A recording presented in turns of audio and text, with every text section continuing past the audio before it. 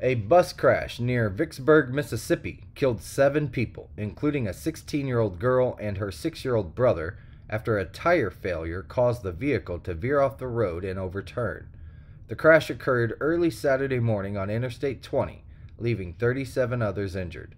The National Transportation Safety Board, or the NTSB, and the Mississippi Highway Patrol are investigating the incident, with initial findings suggesting that the crash was caused by a tire failure that led the 2018 Volvo commercial passenger bus to then lose control and roll over.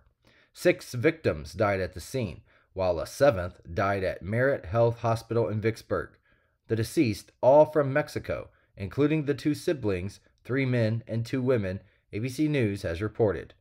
Now, the Mississippi Highway Patrol and the Commercial Transportation Enforcement Division are collaborating on the investigation.